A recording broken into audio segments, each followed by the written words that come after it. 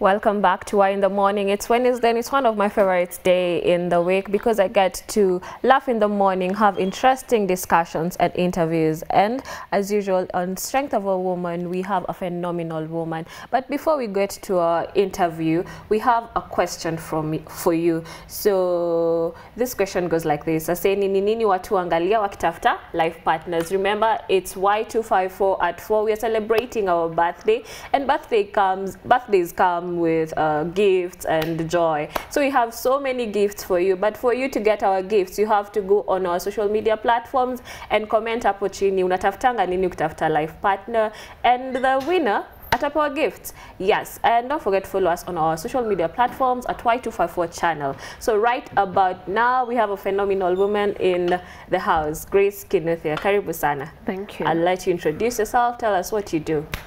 My name is Grace Kinuthia. Yes. As you said, I'm a psychologist by profession. Yes. When I'm a mental health advocate. Yeah. Basically, that's what I do. That's what you do. Yeah. Okay. Psychologist and life coach. See the same thing. If Grace is the same. I've been trained on life coaching, and I'm also currently doing my NLP. It's a neuro-linguistic programming thing. Okay. Yeah. So it's not the same. I would say they are related, but not per se, because I think life coaching or coaching is more, it's specific, and you're trained how to deal with people, or how to give people solutions, how to help them journey map their lives, be it business or companies or etc. Yeah. Okay, so it's more detailed. Okay, we'll get to that because I want to know like the difference. But before when we get to what is life coaching and psychology, maybe you can tell us where this journey started, what inspired you to be who you are right now. Okay, I've been trying to think about this, like how did this start? Anyway, basically, being a psychologist, I'd say, can I say it was by mistake or I found myself there? Okay. I have a background in criminology, something I never get to mention a lot. And when I went back to school, I studied here at U, and when I went back to school, I was confused. I didn't know what to do, so I asked my lecturer, what can I study? And they were like, I think a combination with whatever you've done in psychology can fit in. Then along the way, I got to love it. Though earlier, before then, I used to be a peer counselor. Then I used to go to high school. You see, when you go to high school for mentorship, I think it was in the system before then, yeah. So in psychology, my psychology friends tell me that it's wide and it can be divided into smaller groups. Yeah. So you clinical psychologist, training, counseling, counseling. Yeah. So where are you placed? Some of us, as we've said, because I've done, I went ahead and did other certifications like trauma, but when I went to, I just did the whole psychology. I majored in psychology. In psychology. Yeah. So you can just did the whole thing. So you can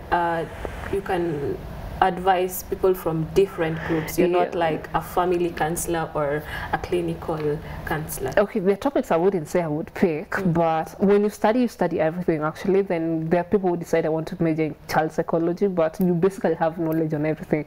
I don't think even any psychologist is insufficient for any topic, but most of the time you get to decide what's your passion. Okay. Yeah. So what makes you really happy about working with people? I wouldn't say it's an easy job, let me put in quotes. I think the beauty about working with people is listening to different stories. It's not a boring job. You see, it's not programmed whereby you're going to wake up tomorrow in the morning and I'm going to listen, or I'm going to do calculations, or I'm going to suppose. Each day it's a new client, it's a new story, it's a new problem. Some are a bit difficult. You have to go talk to your friends, or maybe go back and just decide what do you give solutions. Go back to books, learn more. And I think it's one of the only fields in medicine that you have to keep on reading, because it's a new way. Whatever you were taught in school, most likely I can't even apply half of that. There are new ways of doing things, there are new issues. Maybe when you learn social media was not part of an addiction, it's an addiction. You have to learn how do you treat it, how do you manage this. Yeah. Talking about social media as an addiction, maybe you can explain to us how you deal with it. Okay, how we deal with it? Mostly we treat it like any other addiction. It's a behavior addiction. How do you get to now train the brain, train the mind how not to? First of all, you look, what are the triggers? How did you end up as a social media addict? Was it because you were curious, because you were spending more time on that? What are the harming behaviors when it becomes an addiction? How does it get to affect your life, your normal? An addiction is something that gets to impact your life. Like, you can't function normally. If we take away your phone, you're going to get sick. So how do we get to undo that? And what is the healing process like? So maybe if I'm addicted to my phone, what's the healing process like? First, we would have to find out why you're addicted to your phone. Okay. Is it because you don't have a social life in the physical state, that your only friends are online? Is it because you're masking, or that's where you feel safe? Then, because this is just the byproduct, whatever you see in the physical part, but what's the real situation? So once we get to learn about that, why you know, is it because you don't feel connected to people around you? How do you build a connection to people around you? Is it because when you're stressed, that's your coping mechanism? Is it because maybe that's where you work? How do we find other alternatives? Now that's where life coaching comes in. How do we find other alternatives for you to be able to work in other ways that are not harmful in the end? Yeah. So maybe you can help me separate the difference between psychology, life coaching, and life coaching. Okay, psychology, basically, I think psychology is a whole, as you said, you go to class and learn for years, you learn a lot of things. You learn how the mind works. How the mind works, you learn organization psychology, child psychology, and you learn from development, you learn a lot of history. Psychology has a lot of history. But for life coaching, it's more of learning it's more of journey mapping. How do you get to structure people's life in a way they want? And you work with a person. You don't even get to diagnose when it comes to life coaching. You work, what's your goal? What do you want to achieve? How do we get there? You at this situation, how do we get where you are? And that's what would make you happy. What do you see? And there's no right or wrong answer when it comes to life coaching. It's about you. What makes you happy? What do you want? But I think for psychology, I'll be there saying, could this be harmful? Do you feel harmful? For life coaching, it's more finding the best version of you. Oh, and psychology is more of healing something. Exactly. Finding solutions, healing. They're interlinked in a way, but it will take... I can go to school and do a certification and become a life coach, but by the time you become like a psychologist, it takes a lot of... when you look at the study system, but there are also certifications in life coach that take also a lot of time, and it's something you keep on learning. It's not a one-day thing here. So you said that life coaching is more of helping someone discover their journey. What if I don't know what I want? That's where you start with your personality. What do you want to learn? Though it involves both psychology, because you see also since personality is in psychology, you have to learn what do you like, what are your goals. It's a growing process actually. None is instant. Both of them is something you just sit down, discover slowly, and get to learn. Yeah. And between the two, which one do you enjoy most? Both, because they're intertwined. Yeah, because again, at times you find people thinking, I'm having a mental health issues. I think no, but then again, there's not even that. This is more of life coaching. You see, because also there are issues you have to learn. What do you use? Are you depressed, or maybe are you lacking financial skills? Because you find that some of these issues, again, people might think, do you have anxiety, or is it because you can't manage a certain skill when it comes to people? Are you having issues with public speaking, or are you anxious? Or which both of them can be interrelated. Yeah. And you, as a person, as a psychologist and a life coach, do you ever find yourself in that position where you need the help and you're not the helper? Yeah, we all have to. Most people ask me. I think even a week ago I was working with someone on a project, and I've forgotten something, and they're like, who do you go for help when you need help? I'm just like, at times we do peer-to-peer, like a fellow psychologist you can go talk to. It's called debriefing, whereby you talk to somebody. At times you need your own therapy, because most of the times you get to be the offloading point. People give you a lot. If you're not careful, that can end up in your system, or you're only human as well. So if you need also to go talk to somebody. We also have our own personal lives. You have your family, you have your issues, you have etc. So how do you get to now handle that? Because by the time I'm coming to listen to your issues, I have to make sure I'm okay. So if I'm having my own things I need to work on, I need somebody. We all have a way to go about it. So you take a break from work and deal with your issues, or how do you separate your work and your personal life? I think when you've done it for a while, you already know, even when you're speaking to a client and something triggers you, but you already know when to call your therapist. Hey, like, can I see you, or can we talk about this? I think this triggered me, or this is what happened. Unless it's very, I wouldn't say I've gotten to, I take breaks, but I wouldn't really say it's that much of, I really need to do this. Like if I don't do this, I can see a client or something. But people, yeah, it's helpful. Okay, so you're also a mental health advocate and a psychologist, a life coach. Maybe you can share with us some of the mental health issues that you have dealt with or that are rampant in this time. Okay, I think Kenya, we have a thing for depression. So yeah, because it feels like if you stressed everybody, everything, if you're in bad mood swings, if you're not talking to people, people say maybe they're depressed. If you're uncared people, I think most of the time that's one that I've seen, and we have a thing for self-diagnosis as people. So I think that will be one of the things. But the other issues, basic issues like trauma. Trauma is a huge thing, especially childhood trauma. You find that most people in our society have things. The people who are 30 years old who are angry at something that happened at 5 years. There's somebody who's 60 who's angry at the sister or brother that's something they did at 15 or 18. That's something also common. We also have some family issues, parental issues that are also common, where people, you find that they sibling rivalry. I think that's in every African society, I'm starting to think. Yes. So in every society we have another one is esteem issues, especially even in men. Yeah, I have to like put that in capital letters, which is also there. I think it's basic life skills that we didn't get that now translates to suicidal thoughts, mental health, anxiety, etc. And you said that even in men there's like self-esteem issues. Oh, yeah. And there's this common misconception or say that men really don't need to open up. How true is that, or what's your comment about that? I think for the past, since 2017 till now, I've been doing an event called Masculinity Monday, and it's more about men. How do men deal with their issues? How do men live with their life, etc. And you find that men are human, so I think they have more issues than us women. And even when I was coming here and they're like, oh, go talk about women now. And I'm thinking, yeah, guys have a lot of issues, and most of the time it's just that I think the way we were brought up or socialized as women, we are not supposed to, you know, when you're with a man there, I think he's supposed to listen to you more than you're supposed to listen to him. Most of the time is about him, like how was your day, and it's about you venting, other than the other way around, you asking him how was your day, or even your brother or your father, you asking them how was your day, and they get to say had a bad day, and asking, you know, we don't go the extra step to ask why, what happened, how you feeling about this. And how do you as a psychologist help break that cycle of, you know, men always having to appear strong but they're hurting on the inside? Okay, for men, what they need, for men it takes time most of the time, but it's also again okay for people to speak out. But something I've also learned, when you're in a circle of men and one opens up and another one can relate, you find that, oh, me too, this thing is normal. I think for men they just need one person to speak among the circle. If you're friends with like 5 guys and you have an issue, if you be the person who speaks out, then the others feel comfortable to talking, and you guys can sit down and talk. They just need to feel like I'm not the only one, or to feel that I want to be point I'm weak or something of the sort. But lately I see a lot of men opening up. Okay, that's really nice. So you said that Kenya has a thing for depression. So maybe you can help us understand what depression really is. Ama ni kusema tu tunasemanga. Then okay, most of the things what I say, depression you have to be diagnosed. Okay. It's not something you sit down and wake up and say, I think I'm depressed. You can see the signs and symptoms, but it really takes a professional to sit down, and it's not a one-time thing.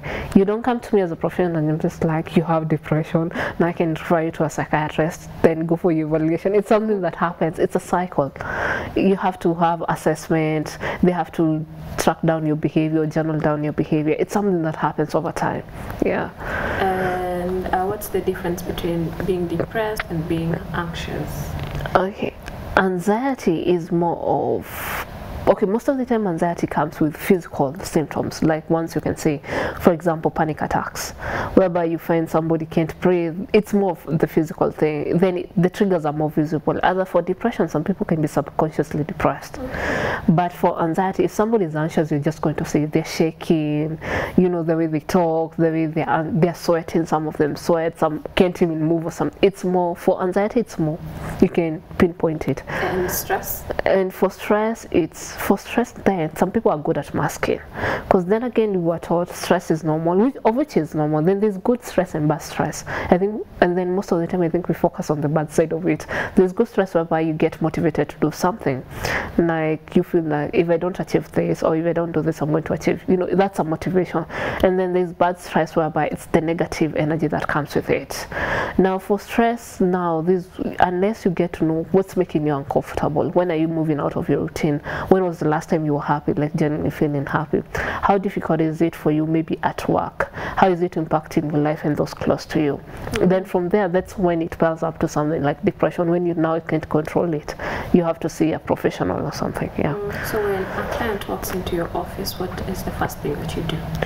History taking. Okay, history taking. Yeah, like you need to know who are they, why did they come here, is there a history of mental health in the family, are they why do they feel they need to see a counselor? You need to know what you're dealing with before you even get there. And let's say yes, after the history taking, you start the healing process. Then after you feel like the client is now okay, do you do follow-up, or they just go their own way? You know something, mental health is supposed to be like a medical checkup, whereby you don't have to be sick, or you don't even have to have issues to go for therapy. No, you can just go sit there and talk to somebody about anything. And the beauty about it, when you sit down and talk, it's when you get to maybe figure out an idea. I tell people the bit about therapy, I'm not there to judge you, I'm there to listen to you. I don't have even an opinion about, the person. You can just go sit down, scream, do whatever you want, and they're just going to know, are you okay? You're comfortable? You're good? As long as you're good, that's okay. So do you make decisions for people, or you help them figure out what is right? We help you figure out, unless it's now a condition whereby maybe you need to be in a hospital, or it's above your control, because you find there are situations like, let's say, schizophrenia, bipolar at some extent, whereby if you're suicidal and we feel like you're a danger to yourself or somebody else, that's the point. You and your close ones can sit down and we'll say, this is the best way to go for you. So you have a program called Y254 Wellness program. Maybe you can share what it is about. Y254, as the Swahili name says, take care of yourself. I think for mental health, when you look around, if people would take care of themselves, that's the whole concept. Because you find that, again, there's a lot we have, as Africans, we have a blame culture, whereby you feel, why are you sad? It's because 1, 2, 3 did this to me. Why are you depressed? Or how did you end up this? It's because my parents and whoever, why are you like this? Because I was neglected as a child. There's always something about somebody else. Why are you always angry at work? It's because my boss did want to. It's never about I did this or I didn't do this. So for this, it's about from the basics. How do you take care of yourself? How do you get to learn about yourself? It's more of a course program whereby you get to start from the basics: identity, self-awareness, social awareness. How do you get to unpack that? Then from there, you're able to know what are the best ways to take care of yourself. How do you get to support those who are around you? Are you prone to mental health issues? Do you have financial issues? How do you get to take care of that here? So how do you guys function?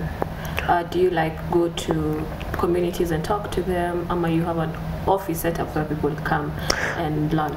This is more of a request program, so whereby it's the same thing as life coaching or something. So other than in the years of doing this, I've learned some of these issues, they're not even issues that are supposed to be ending people's suicidal or depressed. What if you came up with something that people would sit down, and even you and your girlfriends, do you have a topic you want to learn about?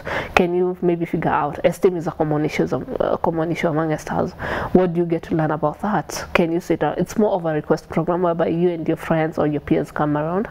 I do schools whereby we can go to school, but it's no more of the motivation talk, it's more of the learning process, because for school it's a 4-year program. When you take it maybe in high school and in Form 1, you get done with it at Form 4. So it's something continuous. How do you get to learn about yourself? How do you get to learn about your personality? Because these are not things we were taught in our system. Yes. So now when you are all grown-ups, that's when you're trying to figure out, what do I like? Am I a sanguine? Do I like people? Am I an introvert? So there's more of sitting down and getting to, paying attention to yourself. Because I think we were taught paying attention to ourselves is selfish. Now how do you get to unlearn that? And do you have a group that you guys focus on, or you do all ages from children to youth to the old people? What I've done, I've partnered with different people, because I'm not able in a position to handle everybody. So what happens, I have different psychologists in my database. So if somebody needs this and I'm not in a position to handle it, or I'm doing something else, I know who's best dealing with issues of men, I know who's best in child psychology, psychology, and who's best in life coaching. I just do referral. Then we have like more of a curriculum or a guideline that you're supposed to follow, and they fly with it. Just go ahead. How long have you guys operated in the Kinuthia Wellness Program? This gonna be Kinuthia was reached. Actually, I was thinking about this before I came.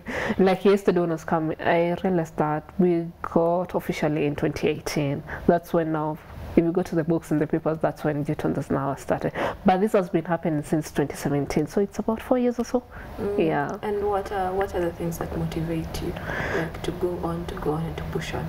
I think as an individual is waking up each morning and somebody's like, thank you, I think this worked for me. That for me, that's it. Like seeing somebody saying, oh, my child is now better. Or can we, or somebody saying, oh, I liked what you did with 1, 2, 3, can I come? You know, how can we get to do this? Yeah. You see that feedback whereby you're like, this is the weirdest career ever. You help people so that they can move away from you. Like you give them solutions so that they can't become your clients anymore. But just waking up and somebody is saying, oh, you did a good job. You see that small message in WhatsApp or something, somebody said, oh, I know you said this in the group, or you were talking about this in the group, but 1 week later somebody said, I actually practiced this and it's, you know, helped me. I think that's a lot at a time. Yeah, but now we're moving beyond in Africa, and we're starting now our small communities elsewhere. Okay, that's really nice. And some of the challenges that maybe you've experienced in the field of work, yes. Yeah, challenges is that the people who really need this can't afford it.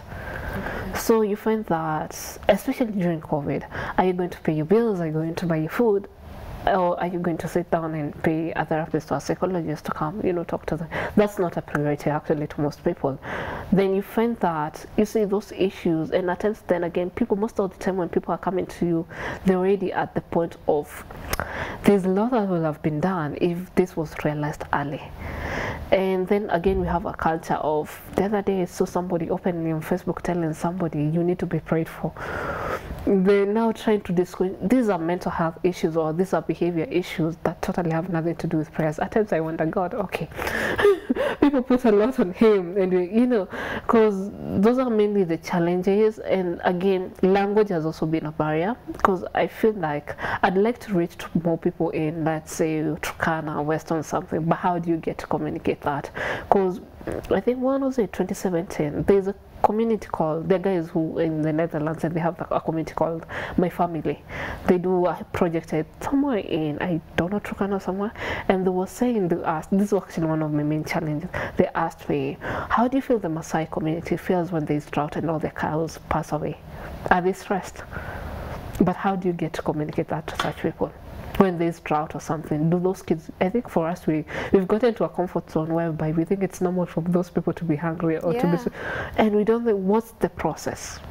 What's the trauma that goes with that? How do you get to communicate? How many psychologists do we have up there? Like, how do you get to communicate with them?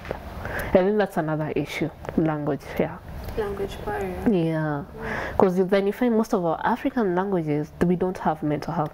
I don't know where you come from, which part of Kenya, but you were told to say depression in that language, I'm sure you'll be like, I have no idea. I think that should be a question for the week or something. So you find that has mostly it's been an issue. The most people who really need this, because the people who are suffering the most, they will learn us in social media that you can be able to Google or do something. What about those people who don't understand this?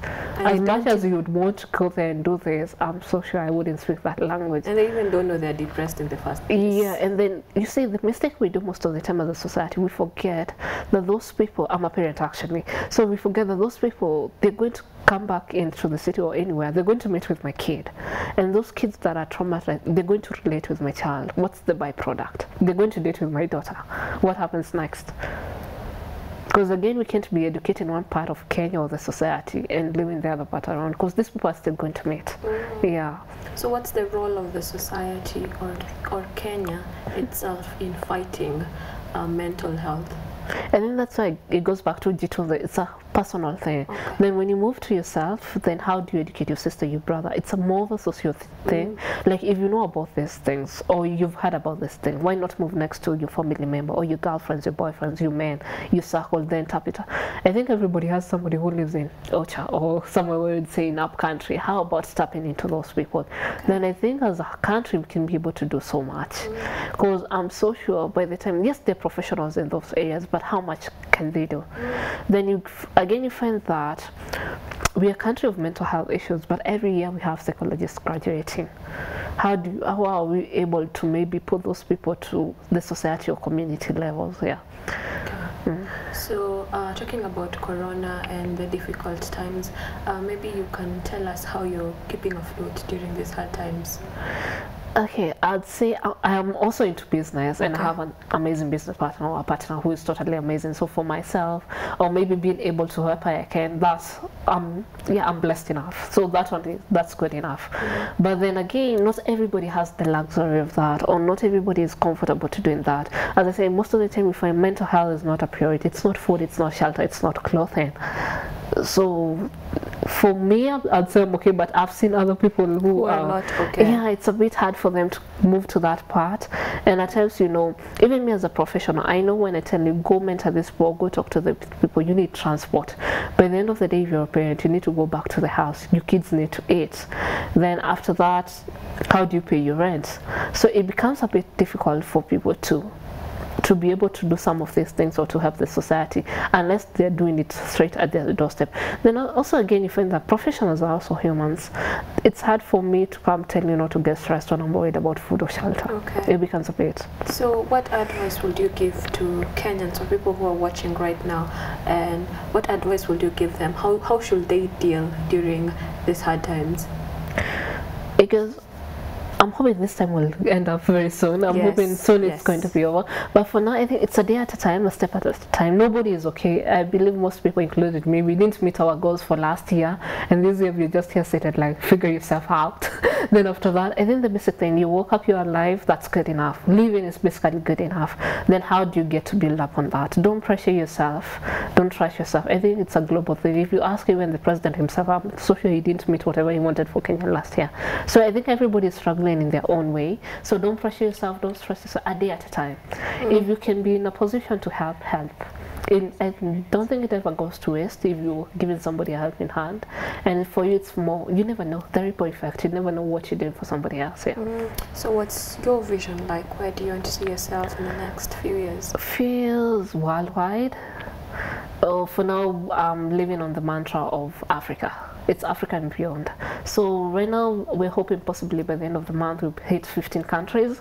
And just more, it's more of getting to communities. How do you get to establish a Kinuthia community as well? Because African issues are not the same. They're not like different. These are the same issues. We suffer the same way. Whatever is happening in Kenya is the same thing that's happening in Tanzania, Uganda, so Nigeria. When you talk about awareness and people can't understand what's mental health, you know, that's the same thing those people are struggling with. How about, and my vision is, how about my experiences in Kenya? Can I get to share them elsewhere? Can somebody get to share the experiences in Nigeria or somewhere else? Can I see what can I pick from them, take it back here in Kenya, and maybe to luck? Can they pick whatever I'm doing here and, you know, take it out there? Yeah. So far, how many countries have you been able to reach? Right now, 3 so far. We're working with 3 countries so far. Kenya, that is Nigeria, Ghana, and Burundi. And we're hoping India soon. And how would you compare the way they receive? Okay, I think for me, actually, it's something I've had to learn. I think I've not been exposed in terms of language. So first of all, for me, language was a wake up because they have pidgin English, and I'm like, okay, wait, now I have to listen all this to this. But for them again, okay, in West Africa, it's a bit tricky because, you know, they believe in the witchcraft. The culture is more deep than it is.